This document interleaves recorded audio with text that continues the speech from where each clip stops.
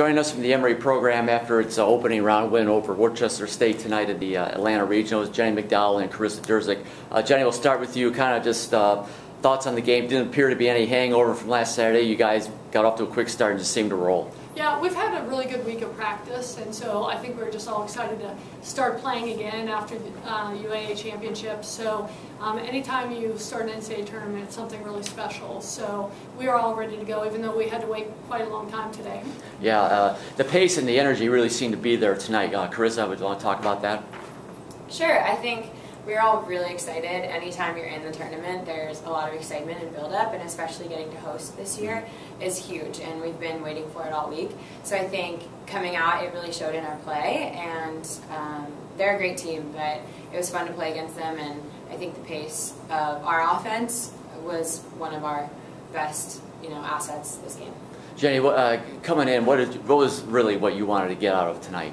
Yeah, we wanted to play at a high tempo. That's our strength. We're not always taller than the other teams that we're playing against, so we have to play fast. And one thing we're pretty excited about is our pin hitters and being able to set front and back, and then our middles really stepped up today, and we were able to push some balls to them. So tempo was the key for us. We knew they had 2 or 3 really strong hitters, so we needed to set fast and play fast, and that's our game. Carissa, match high 12 kills.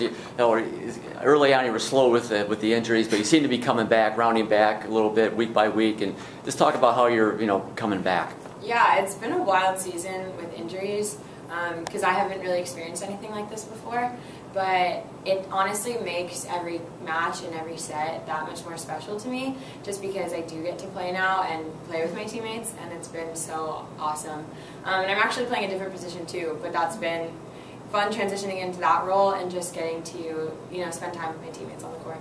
Jenny, thoughts on Newport? I'm sure you got a chance to look at them earlier tonight. Yeah, they've always been one of the best teams in the country, and we knew coming into it when they were sent down to this region that they were going to be a really tough opponent. Lindsay, their coach, does an incredible job preparing them, and we've had some battles with them over the years, at different regionals and NCAA championships. So they looked like they were playing at a really high level. That was a great match before our match with Thomas More. So we're going to have to get a good night's sleep, get recovered, and be at our best tomorrow against them. All right. Well, thanks very much, guys. Congratulations, and we will see you tomorrow. Thank you. Thanks.